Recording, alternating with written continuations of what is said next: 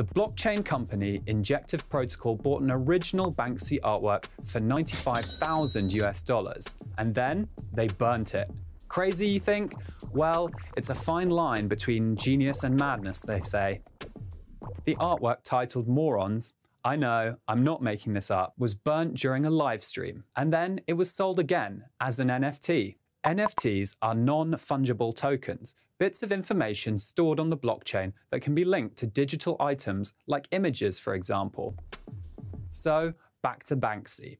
The company that bought Morons burnt it, so the original paper version doesn't exist anymore. Instead, they linked the digital version of the artwork to an NFT and sold it for 380,000 US dollars.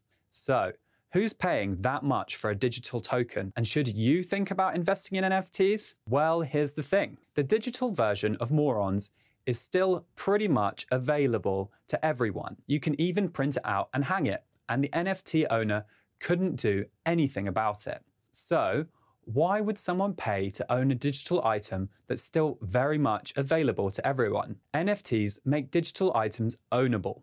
Just like there are thousands of copies of Van Gogh's Starry Night, there's only one original. And that is owned by the MoMA in New York, by the way. In Banksy's case, there's only the digital version left. And only the person who bought the digital token, the NFT that's linked to the piece, can call themselves the actual owner. But does that really mean anything? Or is it just expensive bragging rights? So, if you're interested in collecting digital art and other collectibles, NFTs could be for you. And don't worry, you don't need to be a millionaire to join the game. You can check out some digital marketplaces like Super Rare, Nifty Gateway, OpenSea, or Maker's Place. The number of artists selling their art as NFTs is definitely growing, and it's not just visual art we're talking about.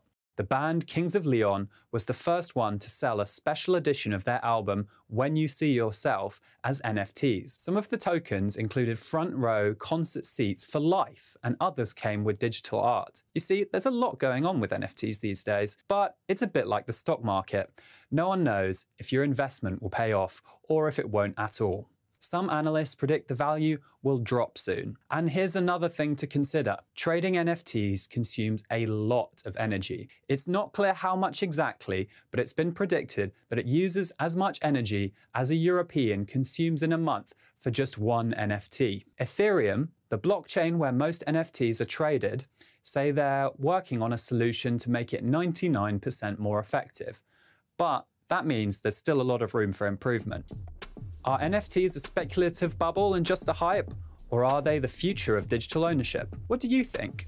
Let us know in the comments. And if you want to find out more about what NFTs are and how you can make money with them yourself, then check out our other videos on NFTs.